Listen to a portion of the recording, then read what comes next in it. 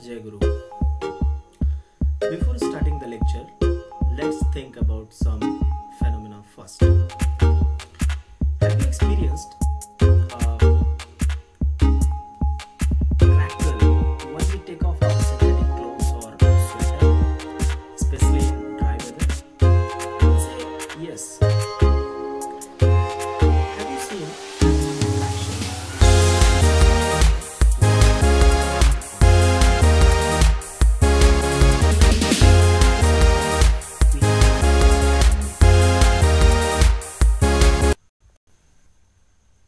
Have you seen electric discharge as the lightning that appears in the sky during thunderstorms? Answer will be yes, it is a natural phenomenon. Have you ever experienced a sensation of an electric shock either while opening the door of a car or holding the iron bar of a bus after sliding from our seat? Most of us might have experienced this. Have you ever tried to find the reasons for these experiences? If not up till now, then I, Ritesh Kumar Pathak, lecturer intermediate section of Yogoda Satsanga Mahavidyalaya, came to explain the reason behind all these phenomena. This is precisely the topic we are going to discuss in this lecture: electric charges and fields. So let us discuss it. The reason for these experiences is discharge of electric charges which were accumulated due to rubbing of insulating surfaces. Here we have to know insulating surfaces, those surfaces which are of insulators. That means those materials or substances which do not allow to pass electricity or electric charges to flow through it. Number 2, discharge. Whenever there is a accumulation of large number of charge and suddenly they transfers from one body to another, this is called discharge. You might have also heard that this is due to generation of static electricity. Static means anything. Here in this lecture we will take electric charge as static matter. So static means anything that does not move or change with time.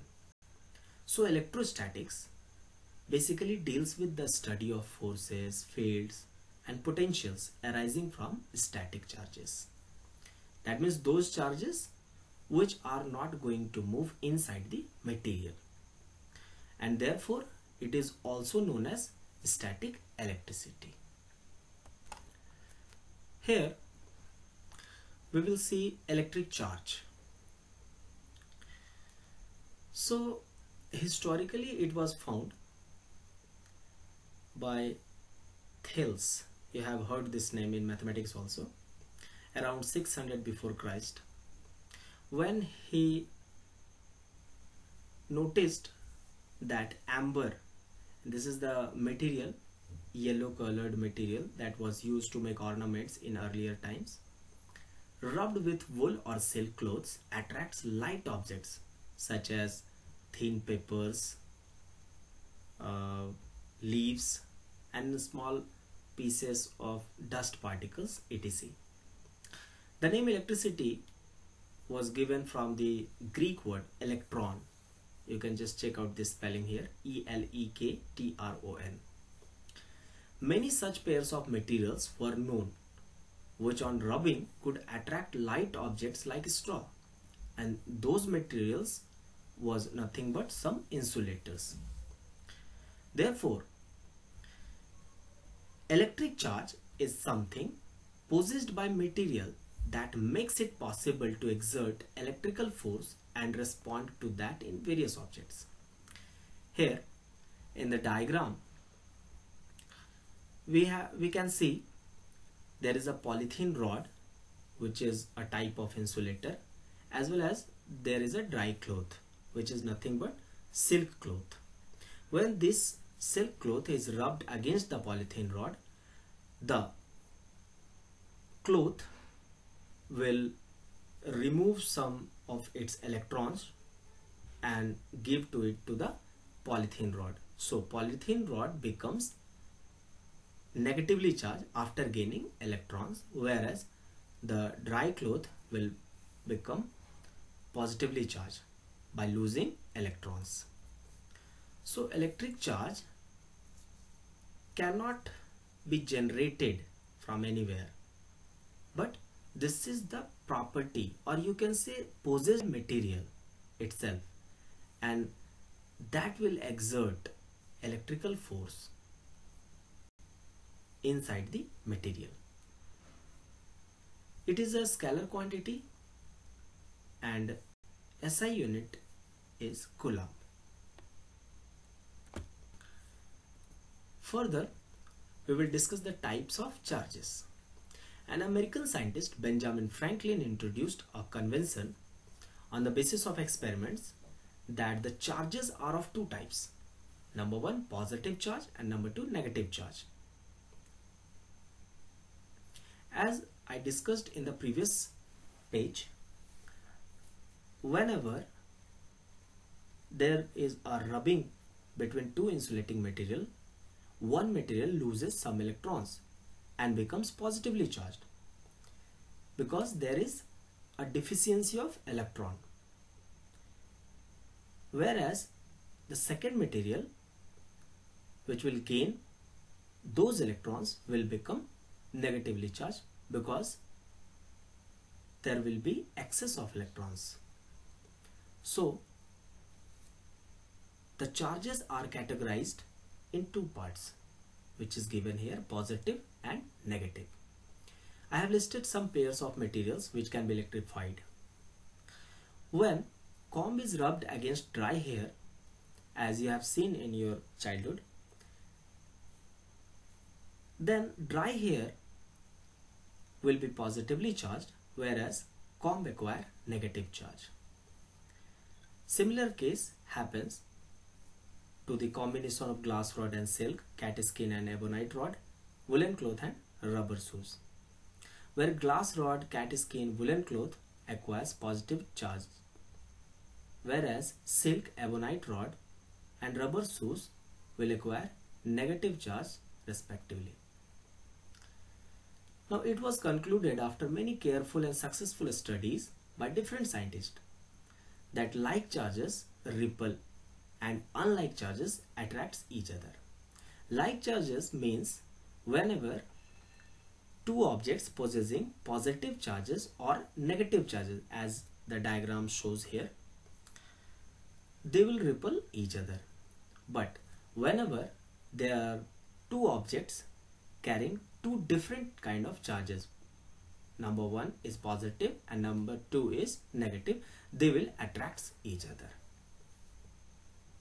And they will also respond to the neutral object, as you can see in the diagram given here. Now we will move on to the electrification. This is the process for electrifying the neutral objects. We all know the matter is made up of atoms or molecules. Normally the materials are electrically neutral because they are exactly balanced by charges. Means any matter contain equal number of electrons as well as equal number of protons, and that is why we can say the material is electrically neutral in nature. And the forces that hold atoms and molecules together are basically electrical in nature due to the presence of these charged particles. So to electrify a neutral body, we need to add or remove one kind of charge, as we have seen earlier in the previous pages.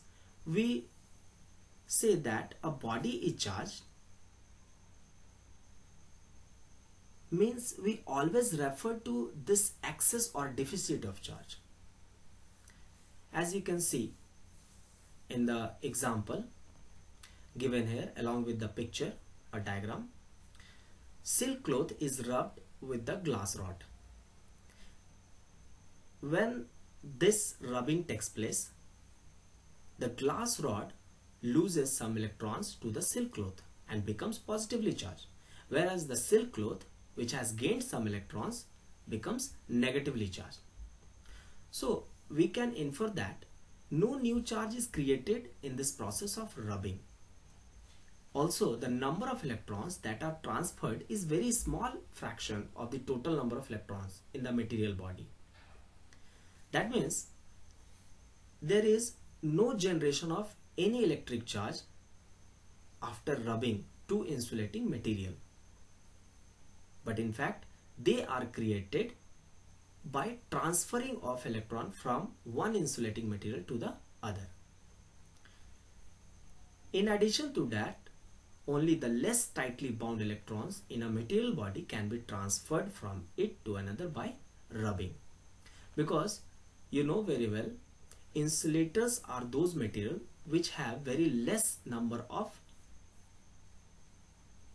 lightly bound charges, less tightly bound charges. They are not free to move anywhere inside the material. In other words, we can say they do not have free electrons as conductor has. So I believe you will be able to get an idea about electrostatics, electric charge, electrification through this lecture. I would be happy if you leave a comment for your doubts related to this topic. Thank you.